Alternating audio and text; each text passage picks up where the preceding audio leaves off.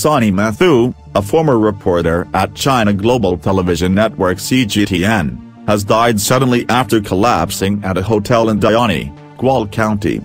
Her family says she succumbed to stomach complications on Thursday evening after a sudden illness.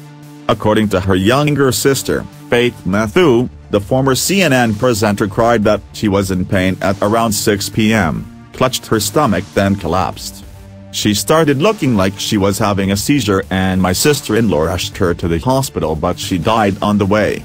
"We don't know much but a post-mortem will be done to tell exactly what happened," wrote Faith.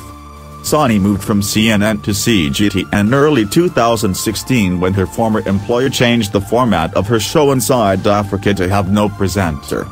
The Strathmore University alumnus honed her career at the Kenya Broadcasting Corporation, starring in the drama Hala and presenting the Taj Show. She then became the East African correspondent for South Africa's Nka, from where CNN taped her in 2014. Soni was on Friday eulogized by the media fraternity as warm-hearted.